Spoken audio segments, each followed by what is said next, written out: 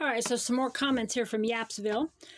Pretty decent comment. This guy named Alan Frank, he says, ICPT still has leadership issues. Okay, so, you know, that's about politics. That's about leadership. That's about, you know, is some sort of community discussion. It says, best thing I did was to move away nearly 20 years ago.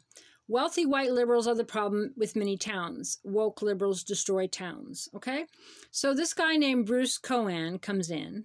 The first guy's name was Alan Frank, and says, Alan Frank, I think we have bigger problems here. See, we have bigger problems with crackpots circulating baseless complaints. Crackpot! No basis, no, right.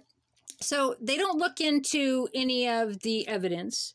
They don't do any of their own homework. I'm just a crackpot with baseless complaints. And that's the whole motto of the town, right? The police feel that way. The prosecutors feel that way. The judges even say that everything I do is, you know, illegitimate. There's no legitimate purpose to, you know, me even being alive, really. You know, anything I say is illegitimate. So they already have it all sewed up on who's the criminal and who's the victim and who's the abuser, and they get to decide it, okay? Everything else is baseless complaints.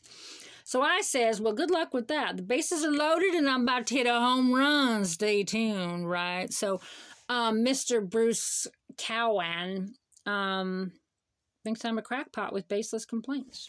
Very interesting.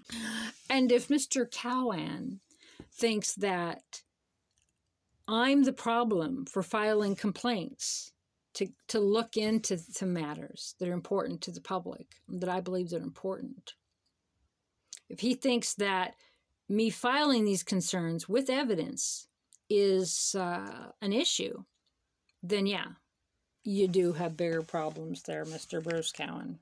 Bye for now, guys. Love you. I don't love you, but I love, you know, I'm my people.